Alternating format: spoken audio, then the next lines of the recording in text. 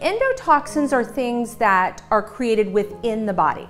But sometimes people forget that endotoxins can also be our hormones if they're not metabolized efficiently. For example, hormones that create insulin resistance are endotoxins, toxins that our body are producing that bind with those hormone receptor sites. Endotoxins can cause things like cyst development in the body, masses, endotoxins of unmetabolized estrogen or mismetabolized estrogens can cause breast cancers or a variety of kinds of cancers. Another thing is endotoxins can be from something that's living in our body that has die-off. So for example, candida, individuals that have heavy candida levels. Parasites give off endotoxins in two ways. By their own feces and urine, they actually release that into your body's system. It can cause a lot of joint inflammation, pain, gas, bloating, a variety of things. But when they die off and that foreign body is in your body before it's secreted, it gives off a tremendous amount of toxins.